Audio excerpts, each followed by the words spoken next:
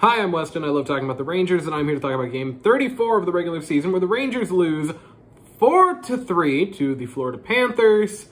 And if you've watched the channel for any length of time, you would notice that this is not my room, but this is, in fact, the place that I stay over in Tampa whenever I come over to Tampa, because the Rangers play Tampa tomorrow, which is actually tonight, because it's 3:21 in the morning when I record this.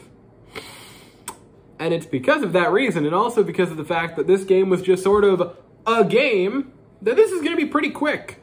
The Rangers lose 4-3. Shots were 34-32 in favor of the Rangers. This was like a pretty normal high-event game that you lose. There's nothing wrong with it. I'm upset that the Rangers didn't win, because I'm upset every time my favorite team doesn't win a game. But it was just a loss. It was a loss to a really good team where the Rangers did some really good things. They had a really nice shorthanded goal. I thought the first two goals were great efforts, but also there were a lot of times in this game where the Rangers did not display anywhere close to enough effort. The first goal, just lazy job trying to get the puck out of the zone. It ends up being Mikkola, because of course it was Nico Mikkola. Passes it to Barkov, passes it to Evan Rodriguez, fires one, well-placed shot. Quick maybe could have been in a hair of a better position, but regardless, it's in. It's 1-0. You head to the second period. And Sam Reinhart, this was a bad job defending Sasha or Alexander, I think it's Sasha Barkov, behind the net. I love Keandre Miller. I'm wearing the 73 right now, but dear God in heaven, his defense on Sam Reinhart was just non-existent. All alone in front.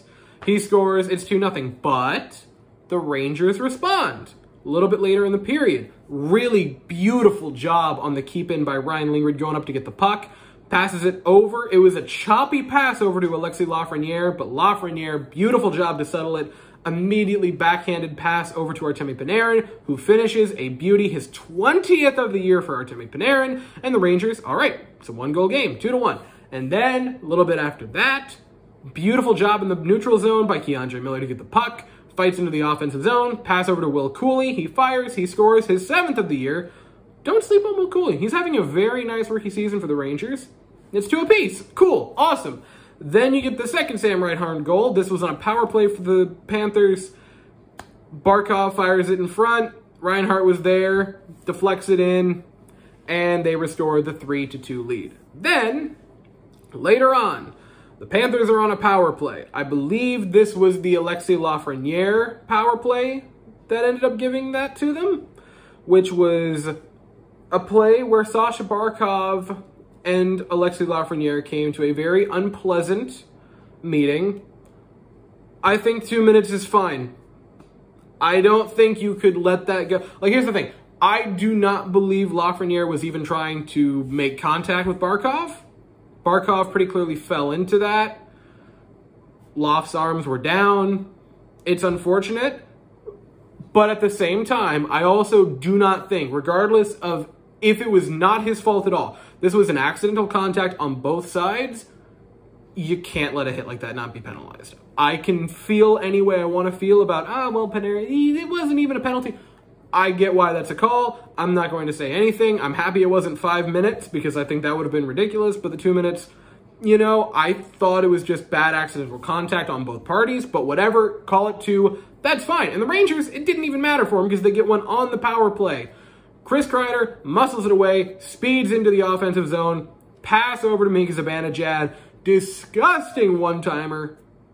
And the Rangers tie back up at 3 apiece with less than 8 to play. Cool. That's awesome. Then Carter Verhaeghe. And this goal sucked.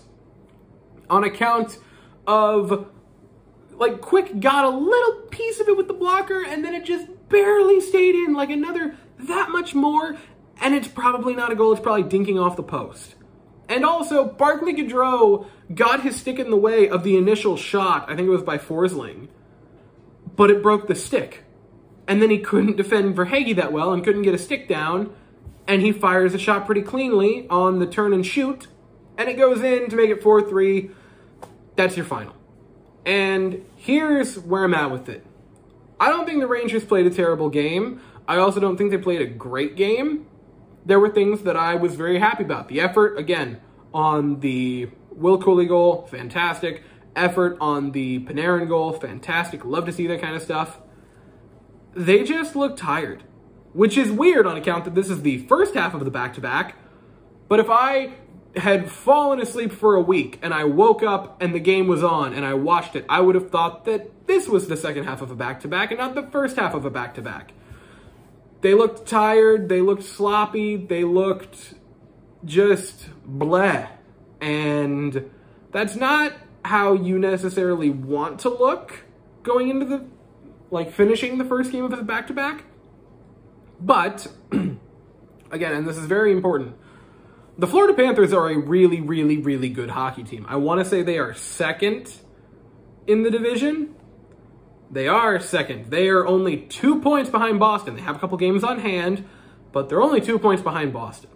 This is a really great hockey team. You didn't lose a game to some bad team. You went to Florida on the road. You played them really close. I'm not going to say you played them hard because I don't think the Rangers played necessarily as hard as they could have. There was a lot to be desired. You still lost by 1.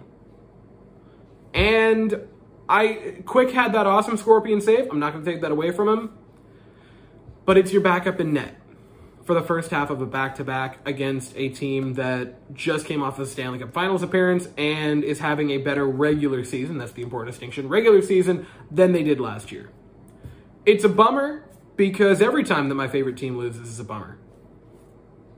But sometimes you can just kind of throw your hands up and go, you're not going to win every game. Now, with that being said, the next game is tonight at 7 o'clock in Tampa, taking on the Tampa Bay Lightning. I would greatly appreciate you to win that game. That would be a game that I really would like the Rangers to win. If for no other reason than I can be annoying on the car ride back to Nathan's place. Hi, cousin Nathan. Hope you're watching this. But again, that's at 7 o'clock tomorrow night in Tampa against the Lightning.